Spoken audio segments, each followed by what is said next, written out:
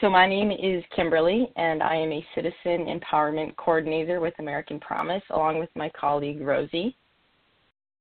Hi.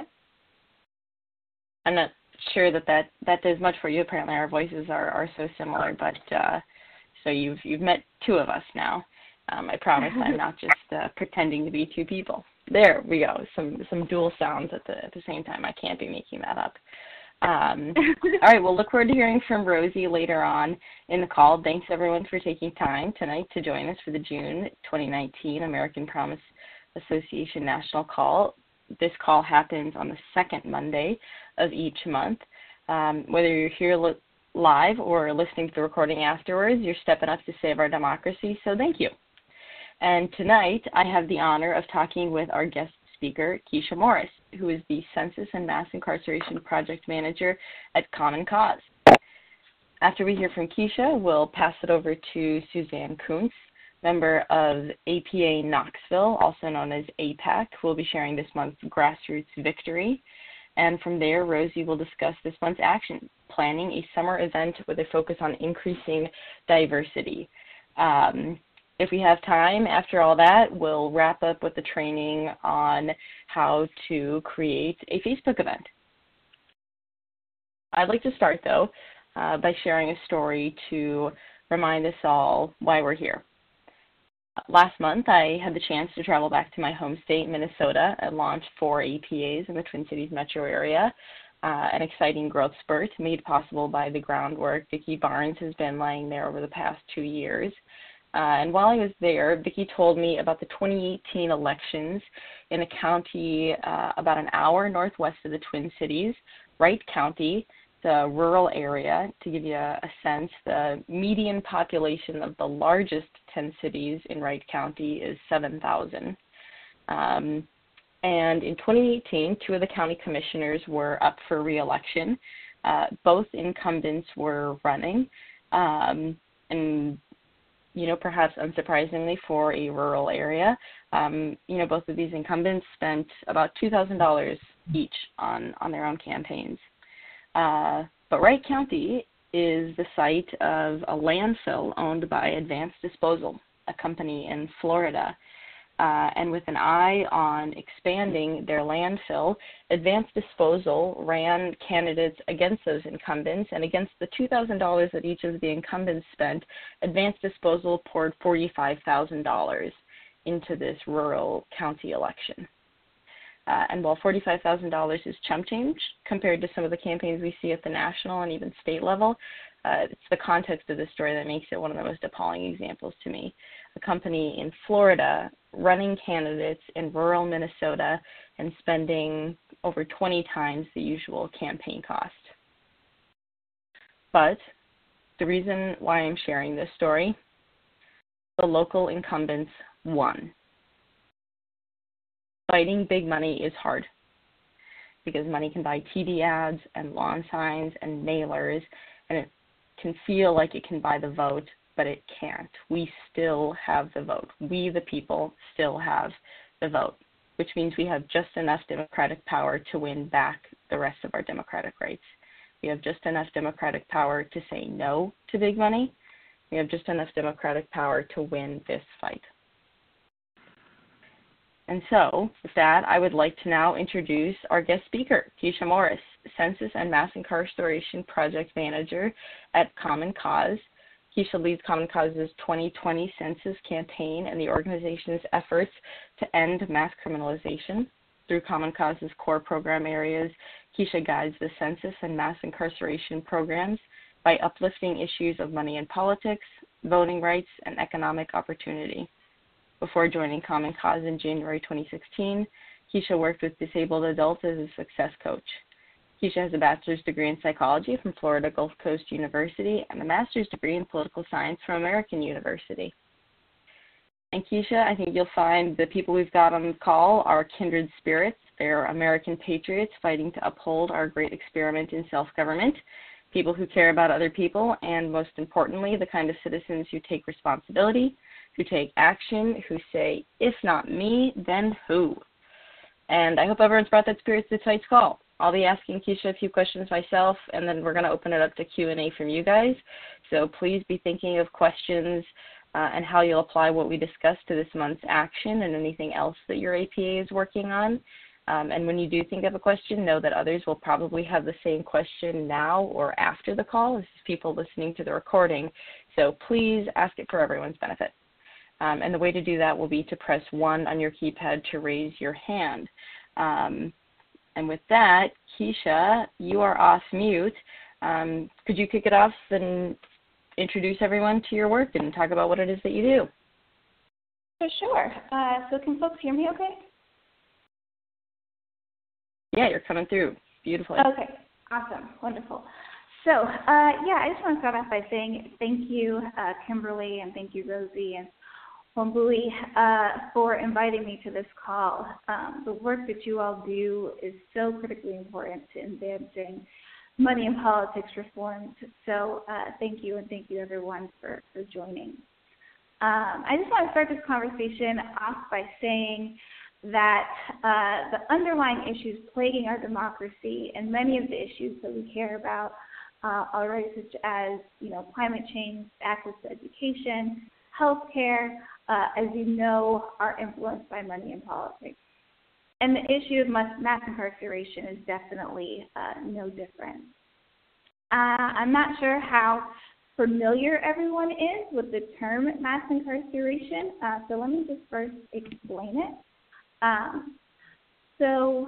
It is the increase in jail and prison population from less than 200,000 folks incarcerated in 1972 to where it stands today at over 2.2 million people incarcerated. And that is an increase of more than 700%, even though our population, or American population growth, has only been about 50% during that time. So also not only including those that are currently incarcerated, in prison, on probation, and on parole, we have over 6.7 million people living under court-ordered supervision. And millions more that are convicted of felonies experience long-term permanent effects such as felony disenfranchisement and housing and employment discrimination. The issue of mass incarceration often targets African American and Latino communities and disenfranchises and disempowers millions of Americans and undermines the legitimacy of our democracy. Meanwhile, the increasingly profitable industries that service many American prisons use their wealth and influence to obtain lucrative contracts and lobby for industry-friendly legislation that help elect candidates supportive to their cause, which is to fill more prisons with prisoners. Today, despite little conclusive evidence that prisons stimulate local economic growth, prison facilities support over 5.2 million jobs nationwide, and lawmakers still face political pressure for new prison contracts. 65% of private prison contracts also have an occupancy guarantee clause that promises that their prison locations would be occupied usually up to 90%. The last thing I'll add before we move to the question and answer portion of the call is that, overall, the American system of mass incarceration, from policing, prosecution, running prisons, even fees to families, costs American taxpayers over $182 billion a year. And the recipients of those dollars have a vested interest in preserving the status quo and maintaining a steady flow of people into the correctional system. So I'm happy to take some additional questions. Wow. Yeah. And like I said, I'll kick it off with a few that we want to make sure we think everyone would be interested in hearing. But I mean, wow, that's like the what you're saying about those clauses guaranteeing 90%. Being at 90% capacity. That's really something. So thank you for starting us up on that overview. A big part of the work that our volunteers are doing is meeting with elected officials and, also doing outreach. So they're having a lot of conversations, and I'm kind of trying to predict some of the, pushback they might get in bringing this topic up. So, one thought, is I've heard people say, well, only 7% of state prisoners and 18% of federal prisoners are held in private prisons. And so they, you can make the argument that problems of mass incarceration are only minimally owing to corporations. I'm wondering, what your response is to that, and if there are other common arguments that you hear, what are those, and how do you, continue to argue that pay-to-play politics and big money is also a big problem in connection with mass incarceration? Yeah, for sure. So, I mean, that is absolutely true. It is only a small percent of people that are currently incarcerated are held in private prisons. But where the money really comes from, in addition to private prisons, are additional private contracts. And as I said, that is everything from the public or the commissary industry, that's, the health services that they would receive, food suppliers, and also the prison telephone industry. All of those corporations have gone out of their way to strategize ways to make millions off of the criminal justice system. So corporations are definitely highly responsible for mass incarceration. But obviously, there is not the only driver to mass incarceration. When people that are incarcerated don't have access to the vote to change the way that they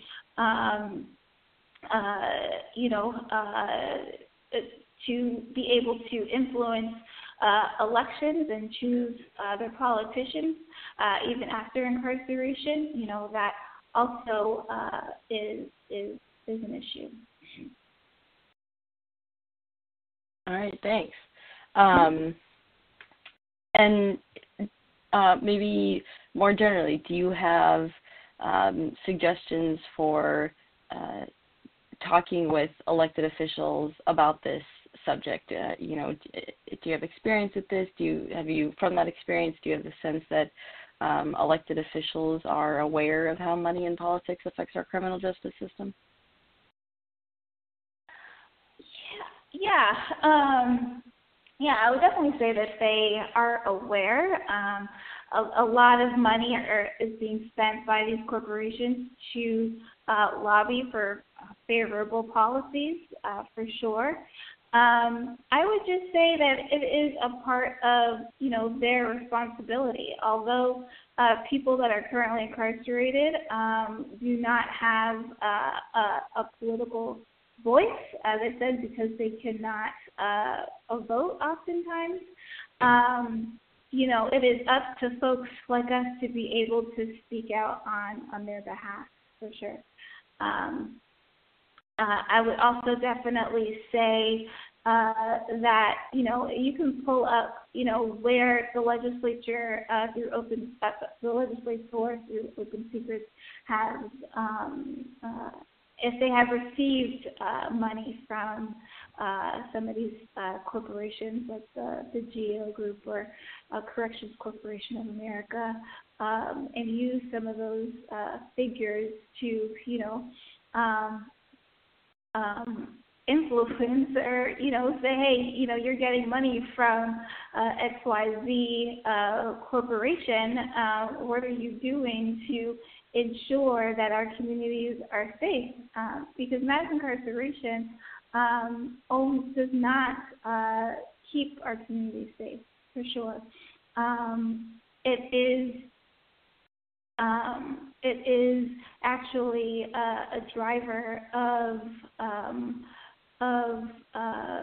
criminal activity. So we want to make sure that we are rehabilitating our communities instead of driving violence and recidivism. Wow, thank you. Yes, I think, between in the intro what you were talking about, the cost to taxpayers and the fact that it's, increasing crime in our communities and definitely not decreasing it. I think those are things that, hopefully all Americans can get behind. Those are not good things. We have some hands up already, so if you have a question, please press 1. We're going to get going with Ted. Ted, you are off mute. If you could tell everyone where you're calling in from and what your question is. Thank you. I'm calling from Columbus, Ohio, Central Ohio AP. I think regarding the question that's just being discussed, if someone's making a point or having a conversation with a congressman's office, the relevant question to me is that there's going to be cost regardless whether private prison or the traditional one.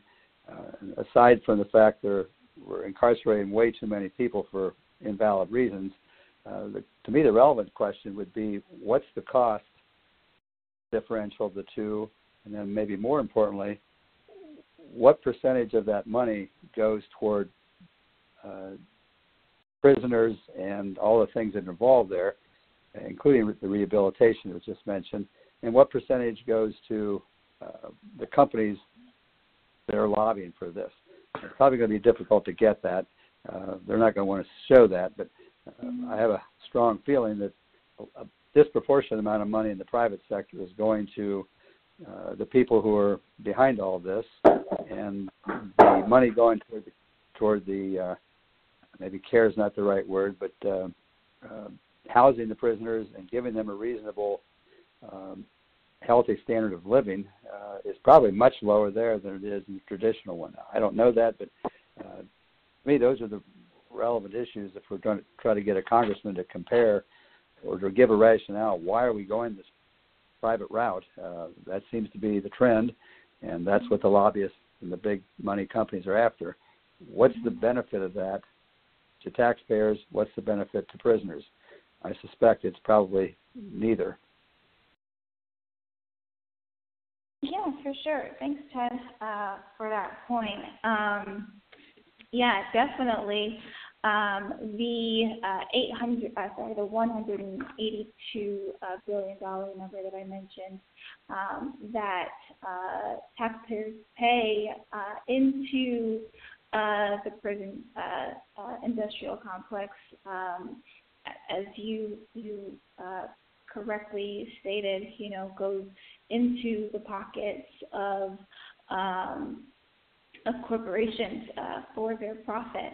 A lot of times we see that private prisons have a much lower standard of health than public prisons do. Before the Trump administration, at the end of the Obama era, we saw that there was a move to close private prison contracts, and that is one of the reasons why. But yeah, for more data, there's a bunch of data on where money in the criminal justice system goes. At the Prison Policy Initiative website, so prisonpolicyinitiative.org. And there you'll find a host of reports and facts and figures about, how taxpayer dollars are being spent towards the prison industrial complex. Sweet. prisonpolicyinitiative.org. Sounds like a good resource. All right. Next hand, Nancy, you are off mute. If you want to tell everyone where you're calling in from and what your question is. Hi, everybody. This is Nancy. I'm from Northern Virginia. Keshia, this is really interesting. In Virginia, in terms of money and politics, we're looking at basically fossil fuels, Dominion Energy, payday lenders, some tobacco companies, but I never really thought about prisons, although in a couple cases I've heard people talk about them. Do you have any state-specific case studies on the prevalence of prisons? If we wanted to do a short case study to distribute or to use in a letter to the editor, where can we find this data? And even like to know what are we have pretty Virginia Public Access project, which has actually a lot of information about money going to elected officials, but I wouldn't even know the names of the corporations. What should I be going to this prisonpolicy.org, or what are the best sources of information? Yeah, so I was making sure I wasn't on mute, sorry. Prisonpolicy.org is a great resource. They have profiles on every single state. Just for a quick search on their website, it says that 69,000 folks in Virginia are behind bars today, and that makeup is 38,000 people in state prison, and federal prison. You have over 6,000, and then in local jails, pretty high is 23,000. But yeah, you can find all of that information on prisonpolicy.org. Common Cause also has a report that really lays out the democracy impacts of mass incarceration that we did released last year. And that is democracybehindbars.org.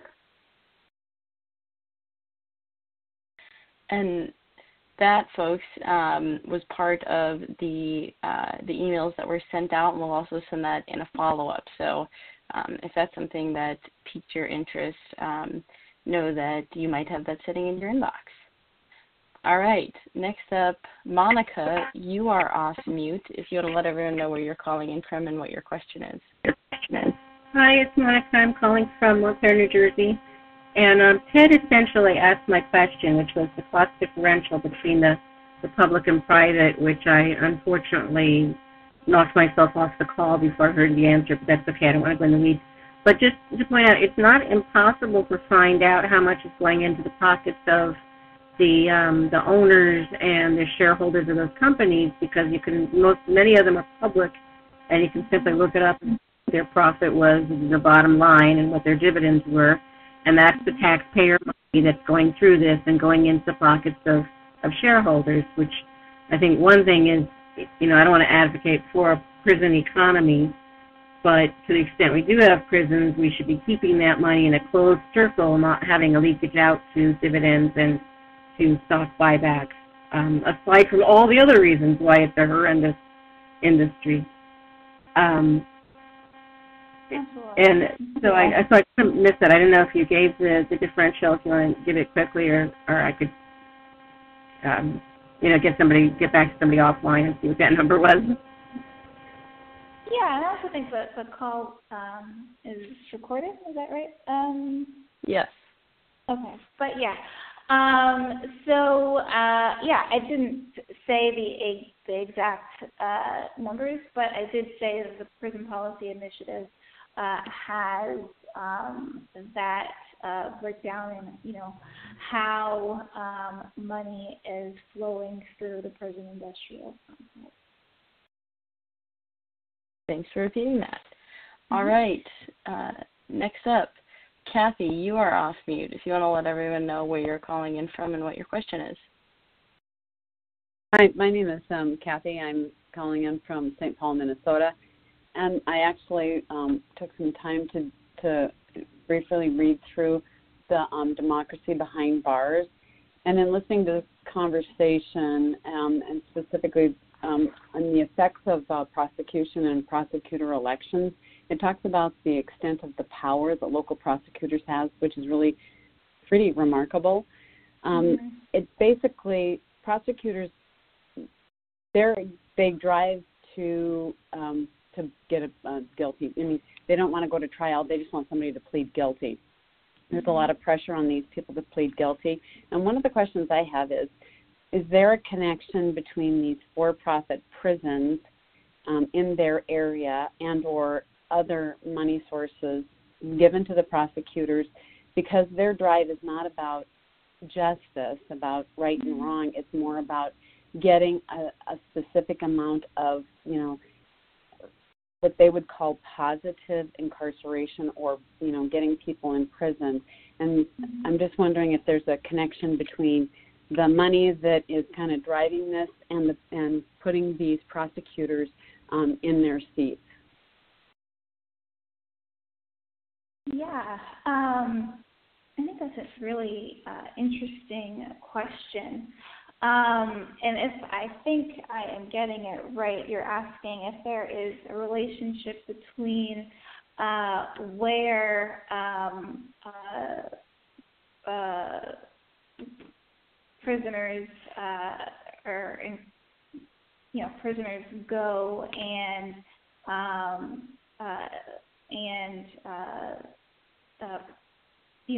if it's related to where donations come from in their prosecutor election.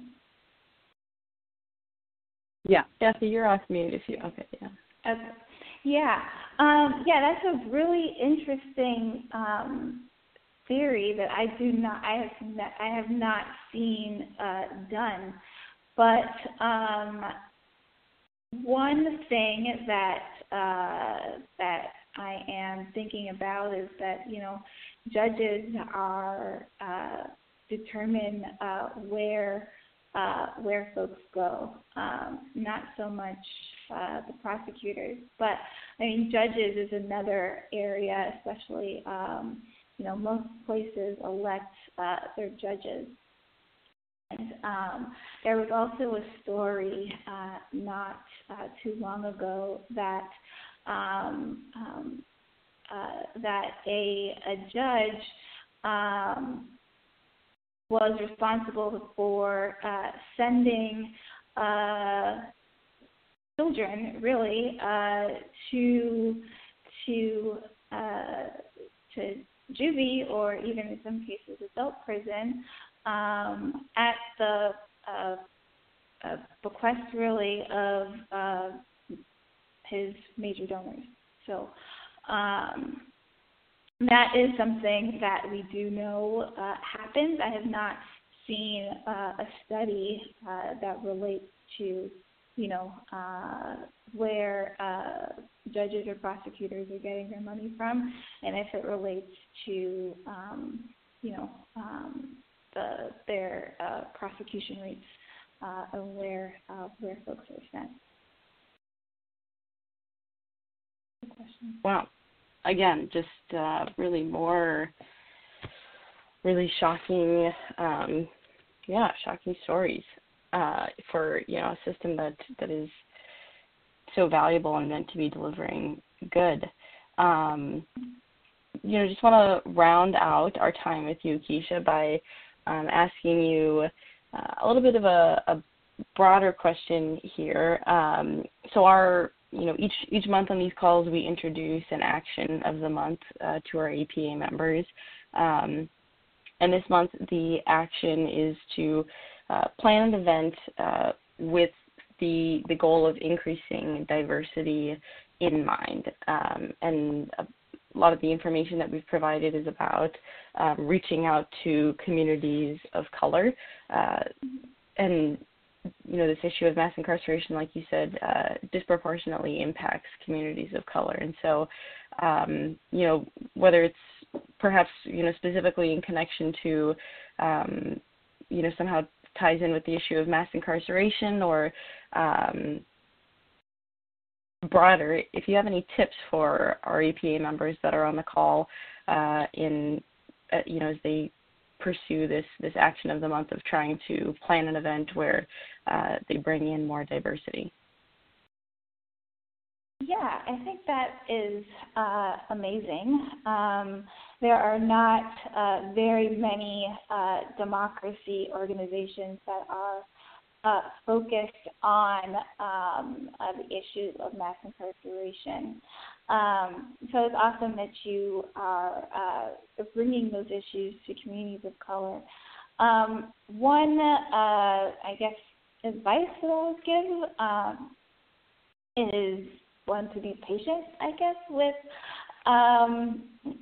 organizations of color. I feel like a lot of the times they are often, grossly underfunded, and they are, attacking the issues that they can that are immediately facing their community. And, the issue of money in politics and how it connects to mass incarceration might not be their top priority. But I would definitely think that it is worth, engaging and educating groups, local groups, about the issue. And, just engage them in really authentic ways would be my suggestion. I would say that, maybe some groups that you can start with. There are a lot of national groups that have the capacity that operate also on the local level, that maybe have the capacity to, reach out. And a lot of the times, it's the trusted organizations that are able to reach the community. And, groups like the NAACP or the Urban League or the Rainbow Push Coalition have access to, local groups that may be able to also be that trusted voice to then, engage with other local groups as well. So, that would just be my one advice. I one piece of advice, but I think it's awesome that American Promise is hoping to engage people of color in the work that they're doing. So it's really great work. Thank you. Well, thank you for that. And thanks everyone for all the questions you asked. And Keshia, just for joining us tonight and informing us all more about this, very interestingly and perhaps unfortunately interesting topic. Thank you. Absolutely. Thank you all again for inviting me. Thanks.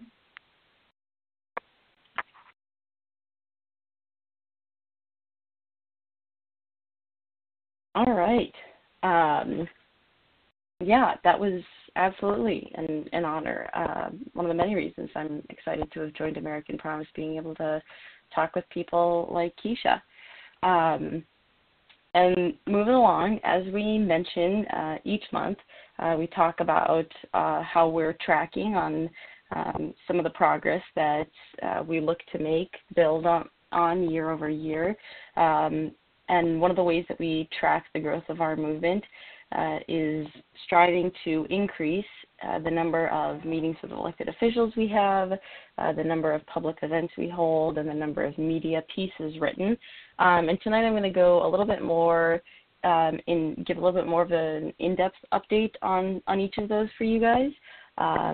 So for meetings with elected officials, I want to let you guys know that we are looking good. In 2017, APAs held 17 meetings with elected officials and their staff. In 2018, that number was 137. Our goal for this year is 200, and we expect close to 100 to come from a single day, Lobby Day, which will be in October. October 21st in D.C. And so again, with the goal for the year being 200, we expect 100 to come from Lobby Day. And so far in the first 6 months of non-lobby days, so to speak, we have completed 40 meetings with elected officials or their staffers. So if we can get another 40 in the next 6 months of mostly non-lobby days, we'll reach our goal. So good work. Keep that up.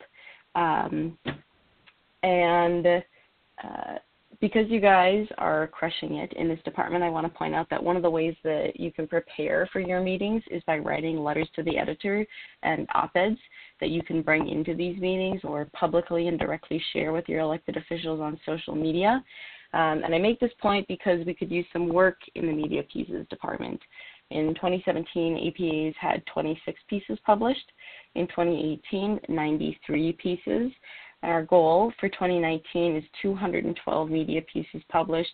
Right now we are only at 42. So we encourage you to be working with one another. Maybe take some time in every APA meeting to write letters to the editor. And let me or Rosie know if you have any questions or if there's anything we can do to help you become letter machines. And hopefully those, again, will help you in those meetings that you guys are absolutely crushing at getting. And last but not least, for public events, we are almost on track. APAs held 72 events in 2018, and our goal for 2019 is 80 public events. So far this year, we've held 32. So we're a little behind the halfway mark toward our goal, and we're hoping that you guys will use these next summer months to hold some more events than usual, get us back on track or even ahead of schedule come autumn. And our action of the month and the resource we've developed around it should help with that. But again, please reach out to myself or Rosie if you want further help. And the critical step in tracking all of this growth, please remember to tell us about the successes that you have in these areas, meetings, media pieces published, public events, by submitting reporting forms. And you can do that by going to the resources tab of the website, americanpromise.net. You'll see our resource library where you can find resources to help in taking these actions. And then if you scroll down a little bit more, you'll see the reporting forms for letting us know about successful actions. All right, enough of me. I now get to turn it over to Suzanne Coates from Knoxville for our grassroots victory.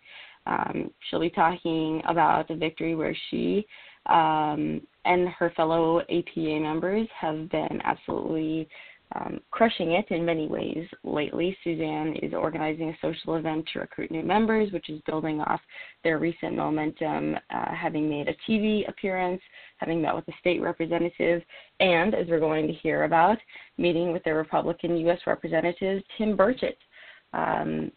So let me take you off mute, Suzanne. One moment.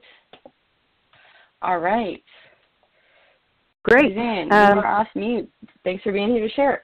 Take it away. Great, thanks. I'm not a political person at all. I often say I do the heart part while my co-leader Chet does the hard part. I speak from the perspective of someone that has never been interested or involved in politics, but woke up in 2016 to realize I no longer have a voice. And Chet, along with other members of my group, can talk about the specifics of how we got to this place and what needs to be done to fix it legislatively. All I know is we have to do something, and that's why I'm involved. I think that getting big money influence out of our elections is the ground zero for nearly everything else our country needs right now to get back on track and begin moving forward again. For this reason, I chose to reach out to our newly elected Republican Congressman, Tim Burchett. I graduated high school with him and know him personally, which for some people may seem easier, but for me was even more stressful. Meeting with a stranger seems less personal, as any mistakes won't be remembered much past leaving their office. I built a team. I took 3 members from our group, another classmate, a more politically minded member, and a more politically knowledgeable member, which I felt made a well-rounded team. I called to set the appointment and was told by his scheduler that he had been hit hard in Washington by American Promise members, a proud moment, but hadn't heard from any constituents yet, so we could meet with them for 15, 20 minutes. After the pleasantries were over, Tim listened to what each of us had to say. He agreed wholeheartedly that big money in politics is killing the federal government. As a newly elected member, he spoke of the expectations he faced to fundraise most of the time and how his choosing not to do so impacted his ability to participate fully and get anything done. He's really discouraged by it. Tim was very interested in learning more about American Promise and the 28th Amendment and said he'd reach out to Congressman Katko, whom he considers a friend, to find out more. At 25 minutes into our meeting, Tim kicked the two members of our team he didn't know out of his office to speak to his classmates alone for another 20 minutes. During this more personal meeting, Tim spoke candidly about what it's like in Congress and how disappointed he is with what he's seen. He's angry that big money influence is all that matters to his fellow legislators. He spoke, for example, of voting against hurricane aid, which he wanted to give, because the bill had too much unnecessary pork in it. So what is our success? Tim agreed to work on it for us. While he didn't agree to definitely support HJR 2 or HJR 48, he did promise he would look into it further. We do understand this is just a small first step. We will have to visit with him again to continue the discussion and to push for him to do as he said he would. But we all left there feeling positive that we had made an important step in recruiting another member to our cause. This cause is about taking small steps to create a huge momentum.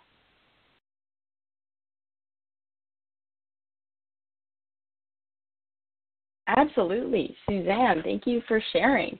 And definitely, I'm glad that you just see it as the first step in building your relationship with Representative Burchett. But I would say that was certainly a big, small step. So nice job. And yeah, I think, a great story to be sharing with our network. Given the cross-partisan support for the 28th Amendment among voters, I think it's a common frustration among those of us that are working on this issue to see the mostly partisan support at the congressional level, in the support that bills like HJR 2 and HJR 48 have.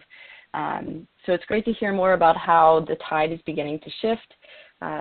HJR 2, we know, was introduced with cross-partisan support, with Republican John Katko joining Democrat Ted Deutsch to lead this important bill.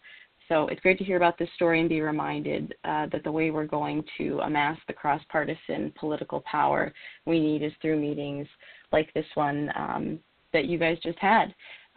Persistence is the word here, and the payoff, a constitutional amendment, will be historic.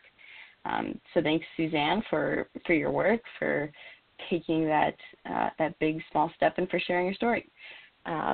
And now I get to turn it over to Rosie, who is going to introduce this month's action. Rosie, take it away. Yeah. Hi, everyone. Happy Monday. That was really an amazing story, Suzanne. Thank you for sharing. And also, it was such an honor to hear from Keshia as well. My favorite part of American Promise is just hearing everyone's stories and how, no matter what background we come from, we all have something to bring to this conversation, which is kind of what we're trying to do with this month's action. So this month's action is planning a summer event focused on partnering with organizations serving diverse groups, particularly including people of color and young people. To start off, I'm just kind of curious to ask everyone here, have any of you ever had any conversations, maybe while tabling at events or at an APA meeting, that discussed the 28th Amendment in the context of issues that largely affected people of color and communities of that background? If you've had a similar experience or maybe you have a thought regarding this issue, go ahead and press 1 on your keypad just because I'd love to hear from the group on where we're starting from. And it's okay if your one keypad is broken. You can press any number and we'll call on you. Oh, great. Monica has her hand up. So go ahead, Monica. Your hand's up, or rather you're off mute. And go ahead. Say where you're calling from and what's up. Hi again, it's Monica. I'm calling from New Jersey. What's there? So as you might be aware, we have a very big immigration housing problem in New Jersey going on, where we've taken these contracts to incarcerate immigrants, but it also has brought to light the condition in some of the prisons. So, I mean, we're involved in trying to get rid of these contracts. We actually have a freeholders meeting Wednesday that we'll be going to, and through that, I mean, you just can't separate the discussions between the money and the contracts and how people are being treated, and so that's where I have conversations on it. Yeah, totally. Thank you so much for sharing. Housing is a huge problem in this country, especially in New Jersey, and also down south. So, yeah, the way we can tie in that conversation to money and politics, I think, is a great idea. I see Shoshana has her hand up, so I'll call on Shoshana, and then we'll go into talking about the action more. Go ahead, Shoshana. You're off mute. So I was really glad that Keshia said be patient. I've been going to NAACP meetings locally for about 6 months, and but I really haven't brought up my issue because, well, to be honest, it doesn't feel respectful, and navigating, you know, as a white person, navigating what's appropriate and not putting my agenda on other people. I feel very sensitive to that, and so, you know, I'm just trying to cultivate a relationship and see where it evolves. So I guess I feel I don't know that there's a fast way of doing that. So that's all I have. That's my question and comment. Yeah, of how do you thank you for sharing. That's amazing to go to those meetings, and I really, really appreciate what you said. It's definitely important to create a space, or rather foster a space where people that you're meeting with feel heard and that they feel seen and appreciated. So what you're doing is perfect, just like fostering those relationships and building relationships. It's what Kimberly and I do for most of our job, and it takes time to make people feel trusted and make people feel that you hear them. So I would just continue what you're doing with going to the meetings, offer your help and support, and then I'm sure that they want to hear from you too. An issue that you're experiencing, they might be experiencing as well. So I would just keep doing what you're doing. I think that's really perfect. I'm going to call on Nancy, and then we'll go into our action. So go ahead, Nancy. Hi, this is Nancy again from Northern Virginia. I appreciated that comment about the NAACP because I had the similar when I asked them if they wanted to co-sponsor an event. They said it's really not their issue. But apart from the prison issue, which I think is interesting, I got in touch with a Virginia organizing group which for 30 years works on community empowerment in 15 different areas of Virginia. And the reason I sort of saw them was through a payday lending article, because payday lending is a big issue in terms of money going in and influencing legislation on interest rates. So I think it's interesting that now I've learned not to talk, on the money and politics, but to find these specific issues like payday lending is very much a concern of lower income and a lot of times in very diverse communities. So that's also, it's an interesting entry point too. Absolutely, yeah. Thank you for sharing. There's so many issues that affect predominantly people of color that are related to our issue of money and politics. So I appreciate you reaching out to them. I'm sorry that they maybe turned you down. Maybe doing another outreach at one point I would encourage. But moving on. So those are some really great examples, and we've seen some really great examples in action recently with regards to helping with your events become more accessible, like maybe booking a venue that was quieter for people with hearing impairments, or along a bus route if people don't have a car. Decisions like this can make all the difference in making your APA as accessible as possible to people with a variety of experiences and perspectives. And to make your events and your group rather most accessible to diverse groups, the first step is to consciously have that goal And the second step is to actively build that into your planning and your decision making. Time and time again, example after example shows that if organizations aren't building the goal of diversity into their recruitment system, it just doesn't happen. There's this great example from Stephen Colbert's effort to hire more female writers. Talking about it, he said, quote, "We would tell the agents and recruiters, it's important. We want writers of color. We want women." And you would get 150 packets, and there would be like 8 women. And we'd say, that's very frustrating, until Stephen said, no, only women. And then they got 87 women hired. And so he thought, where were these people before? And it's the sort of realization of his naivete, and that it's not enough to say you want it. You have to go to the not ordinary step. So I repeat, you have to go to the not ordinary step. Be creative about it. And what we recommend as your first not ordinary step is to partner as early as possible with groups in the communities that you want to see in your APA. So if you haven't started planning the event for this summer, that's fine. We're still in late spring. So you can approach these groups with some general ideas about the type and timing of your event. But by having these communities represented, when you decide on a date and venue and everything else, it will make it so much easier to take all these other not-so-ordinary steps. To think about the people, or rather how easily people can hear, and whether the location is on a bus route, and all the details we aren't considering yet. If you've already started planning an event, that's totally okay. You did a great job working on public outreach. You can still reach out to these groups to express your interest in having attendees and members from their communities.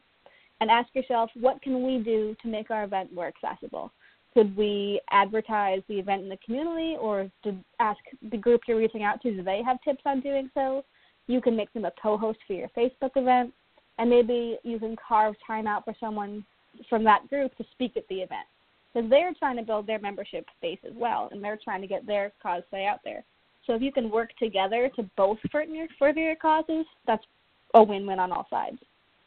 So this month's action sheet has some examples of the organizations that you can reach out to that serve people of color, but don't let that limit you as you think about who to partner with. If you can think outside of the box in getting partners to the event planning table, it'll make it so much easier to think about outside the box in planning the event, because it won't be outside the box for them. So this action sheet also has a step-by-step guidance for creating a Facebook event, as well as some just general tips for event planning and how to have a successful event. But I want to check in with everyone about this first step of partnering with diverse groups. Does anyone have any questions, or do you have an experience or maybe a suggestion that you want to share with the group before we wrap up that might help anyone in their action? So if you do, go ahead and press 1 on your keypad. We'd really love to hear from you.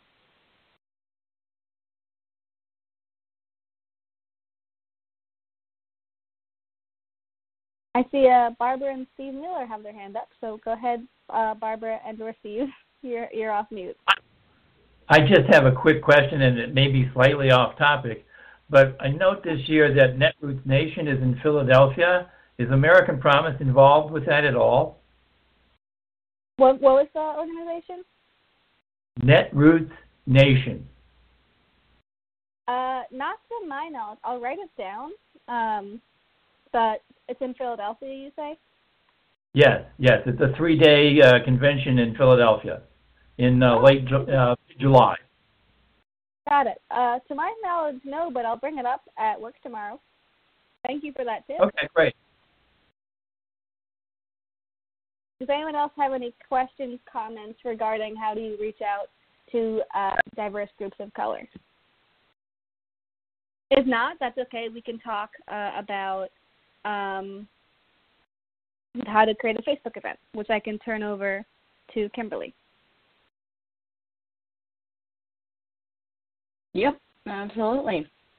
If you guys do think of questions later, please, as always, contact myself or Rosie with those.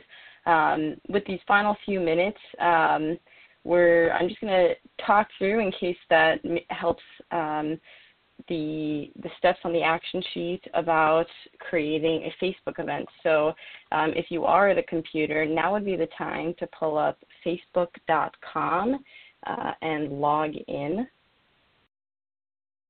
And so fortunately, if you're not at a computer, the steps that are in the action sheets are very clear, and it's all laid out step by step, and so you will be able to refer back to those. And again, as always, Rosie and I are always available, and if you call us looking for help, we'll appreciate it, because we'll know it means that you listened to this recording or looked at the action sheet, and so we'll be happy to take that call and offer you some more one-on-one help for creating a Facebook event.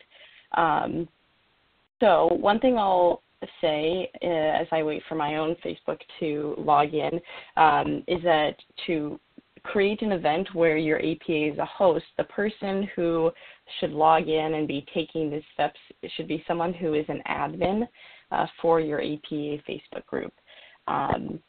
So if you are someone who's interested in helping to make these Facebook events, or just generally help with your group's social media presence, and you're not already an admin, then you should talk with the leader of your group.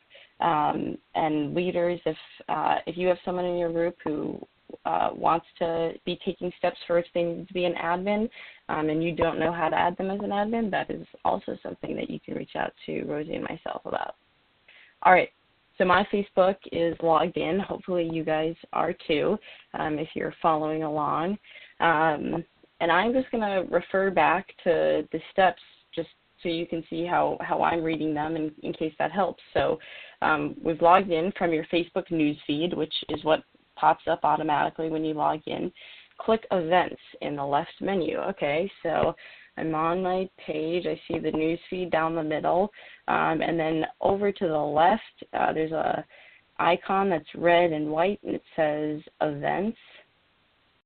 I click on that, and then there's a little step in between each of these steps. Have patience with your internet. Well, all right, guys.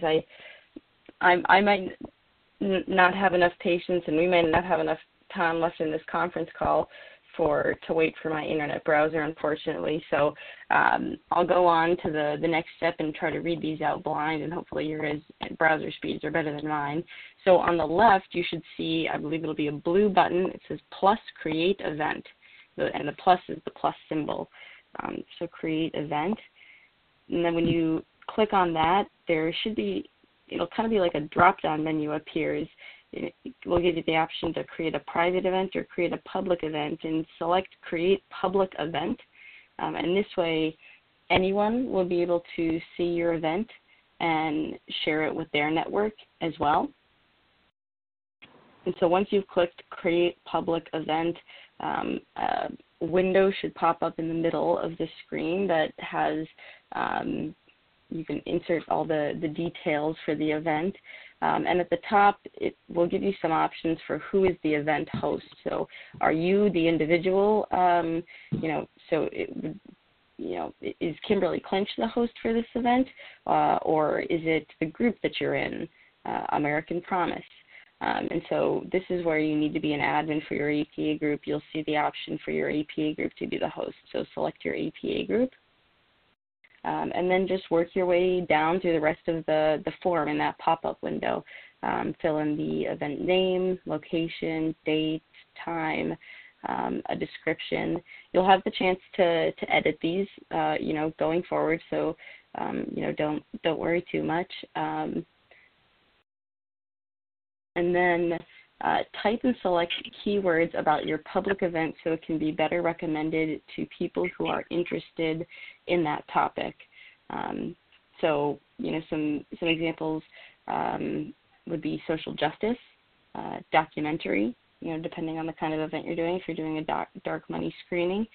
So this can be a good way to get it on the radar of people that are new and would just be interested in attending this event. And then lastly, step 7, choose who can edit and post in your event, and then click create.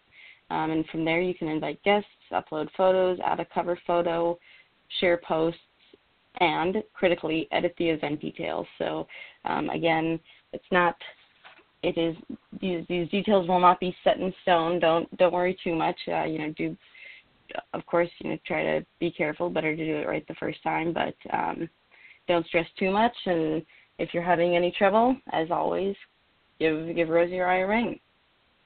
All right, guys. Well, so it is 9 p.m. here on the East Coast, so it's time to say goodbye. But if you have any questions about what we were just discussing, Facebook, or more generally, diversity outreach or anything else now or as you get into planning your events, please don't hesitate to reach out.